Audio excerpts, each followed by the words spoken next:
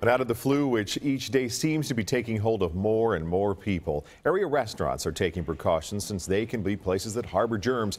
Employees at Lou's Bar and Grill say they're taking extra steps to keep both workers and diners healthy. Our staff is washing their hands twice as many times as what they normally have to do through the health department. We're going through twice as many gloves.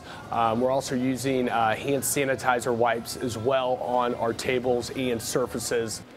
They're also wiping down chairs more often. Today, the Kansas Department of Health and Environment said the state is seeing a higher rate of the flu than normal for this time of year. We typically see cases of the flu peak in February. Last year in Kansas, there were more than 1,300 deaths caused directly or indirectly from the flu or pneumonia, which can be brought on by the flu. That was the 8th leading underlying cause of death in the state in 2011. This season, there have already been more than 460 flu and pneumonia-related deaths in Kansas.